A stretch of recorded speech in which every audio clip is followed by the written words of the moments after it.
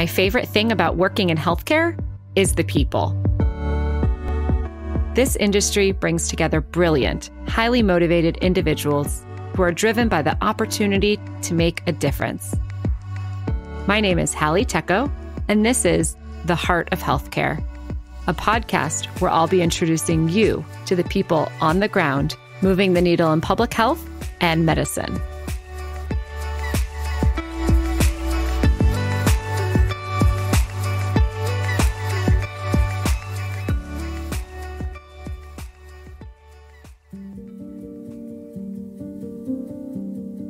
Nursing has ranked as the most trusted profession for the last 20 years, according to Gallup. We know the critical role nurses play in our healthcare system. They are the true backbone of patient care.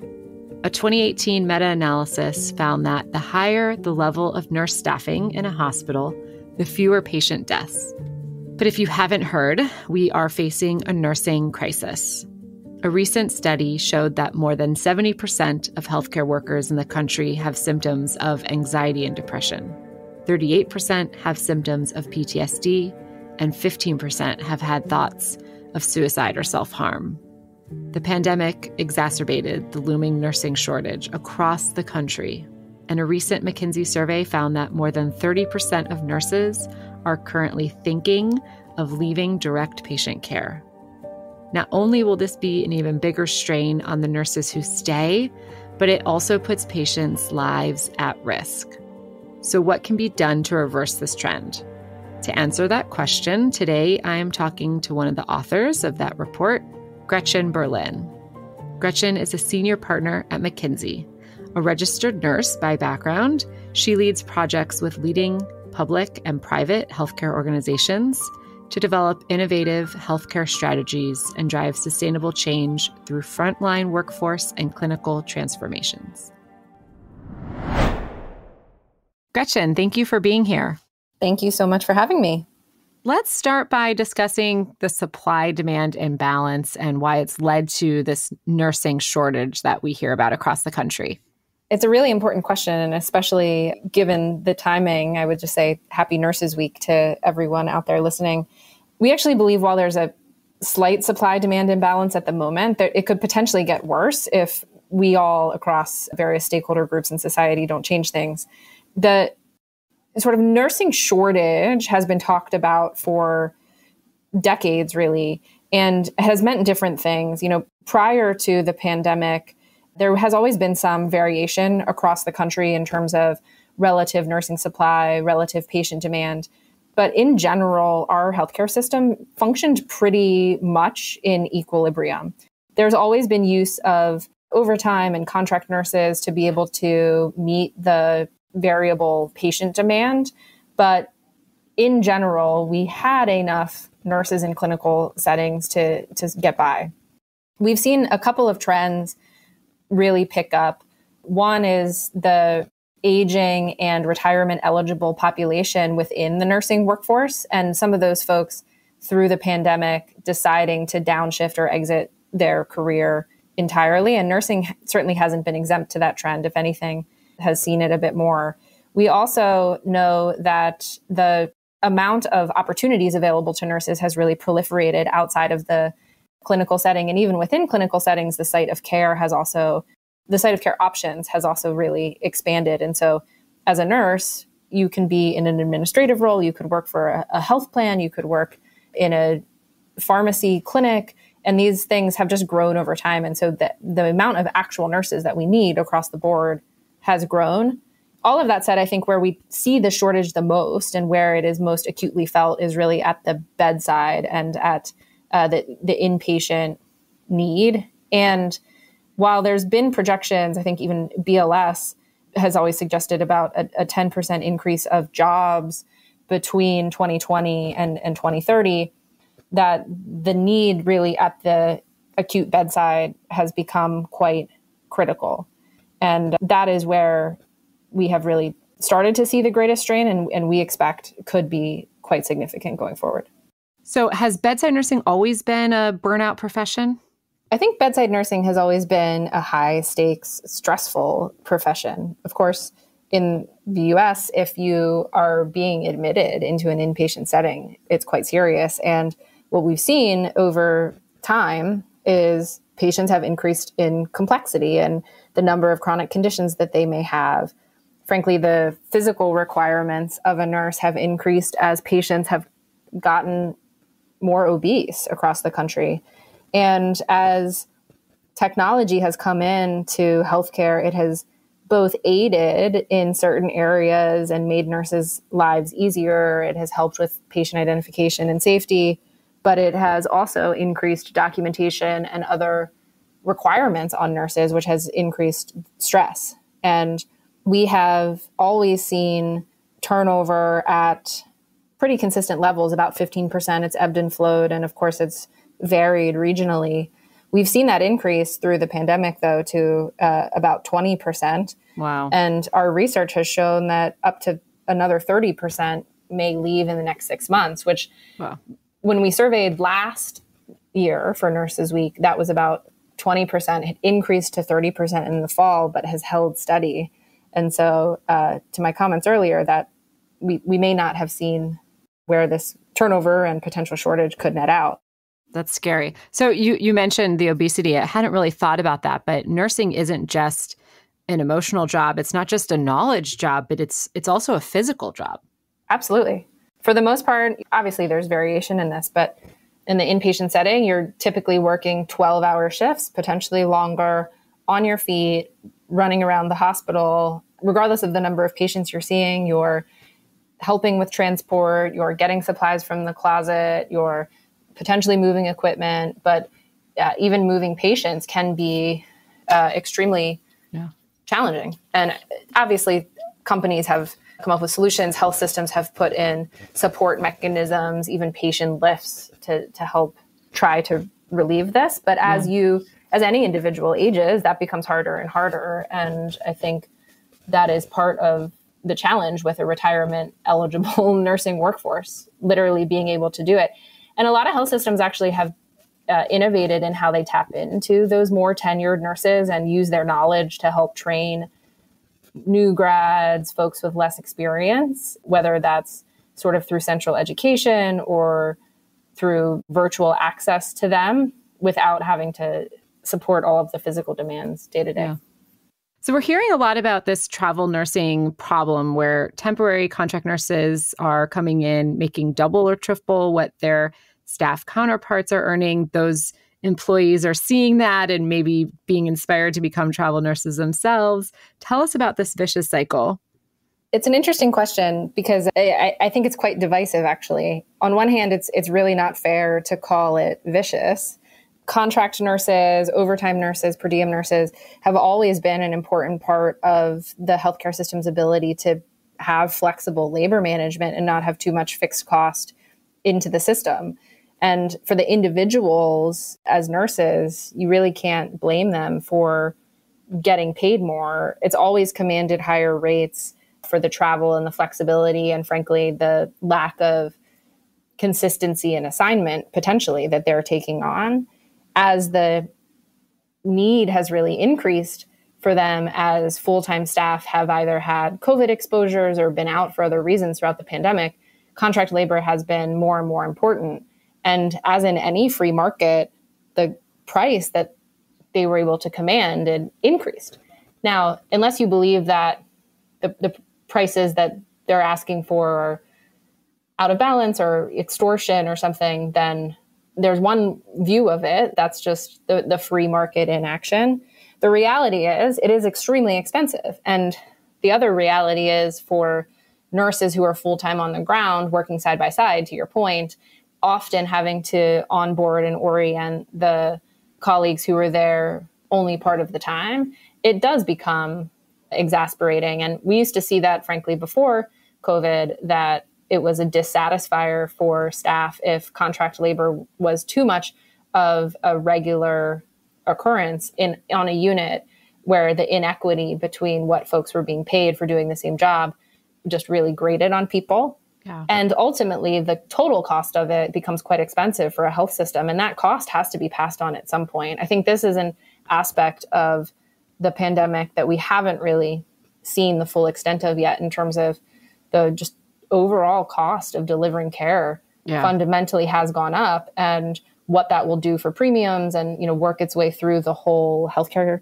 ecosystem, I think could be quite interesting, because at the end of the day, it has to be paid somewhere. What do you think about some of the pricing caps for nurse staffing agencies that have been proposed? I mean, I would just echo what I just said, I guess. Let the free market reign. Potentially, right? I mean, it can't be outrageous, but if that's, at the end of the day, increased cost of healthcare delivery is not necessarily good for anyone. Yeah. But if we as a country can't figure out how to get a stable workforce in place, we will need contract labor. And I think a policy decision on, are we going to put a price cap to that? But if we do, we may also see a ceiling for which people are willing to do it. And then we'll have the same issues with access to patient demand. So on one hand, I completely understand the impetus for it. On the other hand, I'm not sure we do it in other industries or if it would really solve our problem. Yeah. So nursing has, for a very long time, been a female majority industry and profession. How do you think that has shaped some of the dynamics of being a nurse and how the role they play within the broader healthcare system? There's a whole host of gender dynamics that we could say maybe makes them very caring and things in the fundamental sense. But during COVID, it has been doubly challenging. And we publish every year a report called Women in the Workplace in partnership with the Lean In Foundation. And we cut it for healthcare, but we see it in healthcare and across industries that this year, the pressures that women face in the workplace were significantly higher than men and significantly higher than previous years based on the stress that they felt to manage everything at home as well. And so when you take a workforce like nursing that is predominantly female, that adds an undercurrent of strain and complexity. And throughout the pandemic to date, a lot of health systems have really supported their workforces with on-site childcare or other mechanisms to provide support for home so that they could be present as much as possible and as was needed in the clinical setting. Yeah. But the emotional and kind of mental tax that all has is certainly felt and is common to what we have seen across industries, but even more so in clinical settings, and not just nurses, but really anyone who's been at the front line, putting their life, their families' lives at risk by going into work. It's just a different level of anxiety and pressure that is quite high. Yeah, unimaginable. So how do hospitals charge patients for nursing services? We talked about kind of the cost of this care, but is it something where it's like a daily fee? Is it baked into room and board? What's the general billing look like? The way that nursing care gets included in cost varies a bit by care setting, but for the most part, it is wrapped into the overall fee of accessing care. So only typically physician or provider fees get broken out separately from a workforce perspective, and then nursing and everything else is bundled in with just sort of the daily charge of being in a hospital, for example, and not itemized like some supplies. And so what gets passed on in terms of cost has been held relatively consistent, even though the cost base has gone up. And of course, there has been funding centrally through the most acute parts of the pandemic to help health systems with the increased cost. That wasn't just on the workforce side, but PPE, et cetera. That won't be in perpetuity, but the increased cost of workforce across the board likely will be. And so that's an imbalance that has to come out of the system somewhere. Yeah. And I would just say it's not just nurses. I mean, obviously nurses are extremely important, but the rest of the care team is also experiencing similar turnover and shortages, everything from ultrasound techs to pharmacy techs, a lot of lab techs that is causing challenges up and down the care continuum. So recently a nurse was criminally prosecuted for an accidental drug mix-up where the patient died, and she was found guilty of gross neglect and negligent homicide. I think this shocked a lot of us to see this in the news. How has this impacted nurses? I agree with you. I think that this situation has caused some ripple effects throughout healthcare. And what we have seen is some impact, at least anecdotally, in a couple of places. One is just on the potential interest in getting into healthcare and the sense that, of course, you get into healthcare to help and do no harm.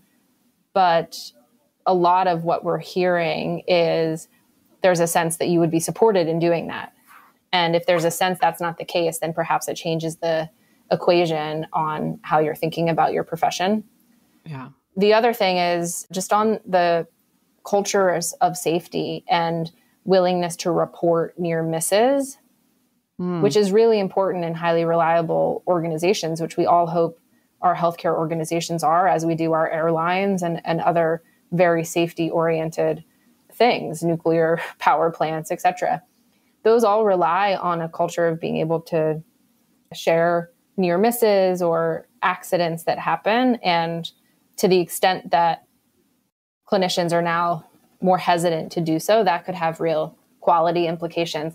And I think the third thing is we've heard nurses may be more reluctant to take on greater patient loads than they are even today that they don't feel comfortable with. So in today's environment, you have an obligation to comment or report that you're uncomfortable with a certain situation that you may be walking into from a staffing perspective. But we may now see nurses flat out refuse to do it because if it puts them in a position of potentially increasing their likelihood for error, or the consequences of that are increasingly criminal. It just could be quite impactful. I don't know that we know, but those are sort of the ways that anecdotally we're hearing an expected impact.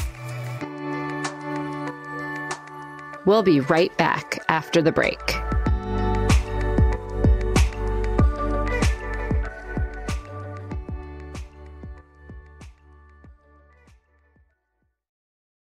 Has your chronic illness made it difficult to continue working in the traditional way? Want to learn how to find and create flexible remote work that both accommodates your chronic illness and generates an income? Join the Patients Getting Paid membership, a community of chronicpreneurs where people just like you find workshops and trainings, weekly updated condition-specific gigs, twice monthly coaching calls, co-workings, accountability, and the kindest community to support you on your path to make money while working from anywhere and taking good care of yourself. Learn more or join us at patientsgettingpaid.com.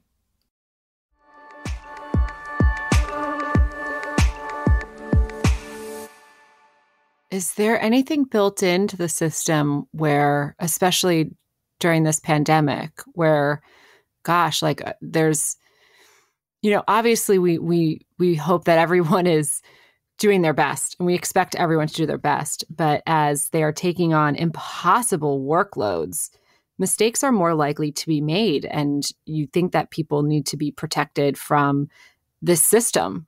So what are we doing anything to ensure that we don't lose more nurses because of this?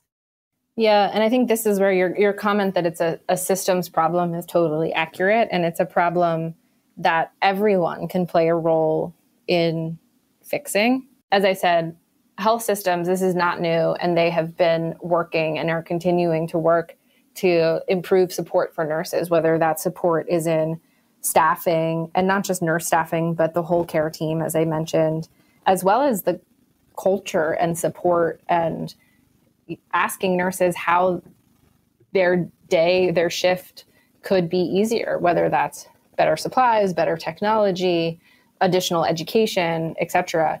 Health systems have been looking at all of that for years, but it has increased in focus during the pandemic. The other thing is that we haven't talked about really yet is making sure that nurses have opportunities to recharge there hasn't been a lot of time for respite throughout the pandemic. And I think that is another attraction, frankly, to some of the contract nursing that we talked about earlier. You can do it for a period of time and then take a period of time off. Yeah. That even if you're not going to contract labor, there's an increasing shift from nurses being full-time going into part-time or per diem, where they have greater flexibility to do that. And a lot of health systems are working on how to embed that more in their full-time staffing models. So do you have a certain number of shifts in direct patient care and then a certain number of shifts in more education, where you can take a bit of a step away from at least the direct coalface of the direct bedside? Not to imply that, education is not as challenging, but it's just a bit of a different dynamic. Yeah. And options like that, we will probably see more and more of to help the overall resiliency of the care teams. Yeah. I mean, I think a lot of us in a lot of industries just need to think about how we can better balance our mental health at work and to be as productive as we can be while taking care of ourselves.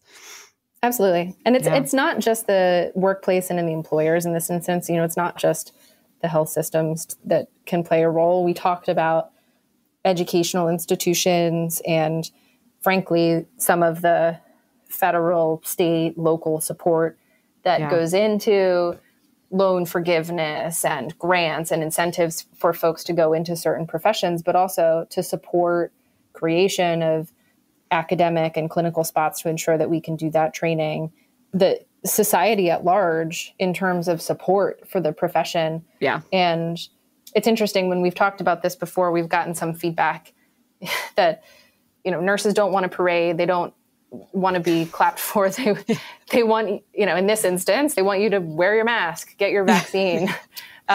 Stay out of the hospital. Yeah. But at the same time, how do we support healthcare in general and nursing in particular as a really revered profession where they are supported?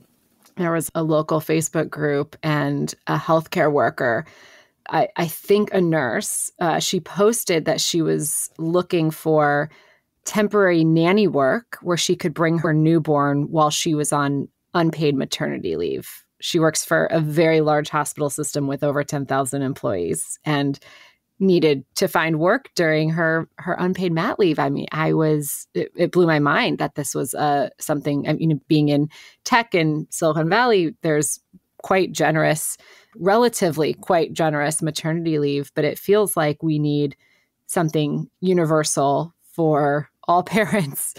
Probably, this is a whole other episode that we can get into, but to think about, a nurse on mat leave not being able to take her mat leave and looking for work during mat leave she got the time, but not the money. So very disappointing to see that. As a country, I think we have a bit of a ways to go on supporting parental leave in general. But I think that's one example, but also just supporting our healthcare workers' families who, this has also been a stressful time for them, wondering every time their loved one went into a care setting, what they were going to be exposed to and what to come home with. And that's been exacerbated in COVID, but it's not that different than what it is on a daily basis. And in other first responder roles, whether it's firefighters or military, we as a society have kind of set up an ecosystem of support around them, nonprofits, for their family members, for them and others. And perhaps there's more that could be done for clinicians. Yeah. So are you optimistic that the nursing shortage can be corrected? And what is it going to take? I am optimistic. If I wasn't, I feel like we all would have curled up into a cave and given up by now. You don't know that I'm not in a cave right now. That's true. You might not have Wi-Fi though. I think that there's a ton of energy around this. And while there's many things about COVID that have divided the country, there isn't much to be divided about when it comes to supporting our healthcare workforce, whether it's your family going through COVID or your family going through childbirth, cardiac surgery, cancer screening. Everyone is going to be impacted by this. And it doesn't matter where you're from, what political belief you affiliate with. This is a universal issue. And I think that kind of solidarity is quite empowering. And while it's somewhat daunting to say it's a systems problem and we need education and policymakers and society and everyone to get on board, the exciting part of that is everyone can do something. And we are at a critical time in all of our industries, but healthcare is no exception in terms of how technology and analytics can help.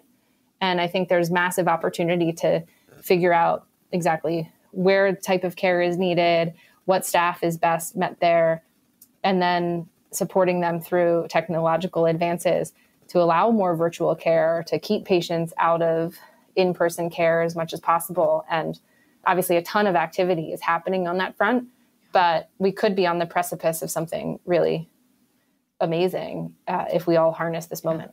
I hope so. I mean, they say you have to hit rock bottom, and it feels like rock bottom. Yeah. Well, we hope we've hit rock bottom. I think that the potentially scary thing about what our analysis has showed is if we continue to see increased patient demand from some of the trends we talked about earlier with aging population, increasing complexity, as well as some of the net new demand we will experience because of COVID, on a couple of fronts. One, just an ongoing low-level demand of COVID patients as long as the disease remains endemic, let alone another surge. Pent-up demand that hasn't been seen throughout the pandemic and the impact of delayed care there, as well as demand from long COVID symptoms that research is starting to show around diabetes and cardiovascular implications as well. And so that growing demand, coupled with the workforce trends that we're seeing of increased turnover and potentially acceleration in that, we could potentially have a gap, we estimate, of 250,000 to 500,000 nurses over the next few years, which I've seen estimates even larger than that, depending on what you believe about care models and acceleration of retirement. But that could be, 10 to 20% of the nurses that we need. So I appreciate your comments about rock bottom, but we might not be there. We might not be there yet. That's scary to think about. So you do an annual survey. You also have a really great report called Nurses and the Great Attrition. How can listeners learn more and access the great assets that you've put out there on this topic? There's a couple of things that we're publishing this week as well with Nurses Week. One is more details on the analysis I was mentioning in terms of the shortage. The other is a global comparison to some of our comments earlier. While there are some opportunities to get nurses from international markets, the reality is the strain that we're feeling in the U.S. is common across the world, and in particular, many of the developed countries. And I guess in some way that gives us solace. We're not alone, but it shows that the challenge is quite global. And there's more on this. There's more on the implications of women in the workplace and healthcare and otherwise. All of our research is available on McKinsey.com, and you can go into the industry section for healthcare systems and services. A lot of this has been written about by others too, and other industry associations. So I, if nothing else, would encourage folks to continue to get educated on the topic. If you happen to be in a healthcare setting, thank those around you for what they're doing, thank their families, and ask what you can do to help. Amen. All right. Thank you so much, Gretchen. No, thank you so much for having me. I really appreciate you shedding light on the topic, and hope you have a great day.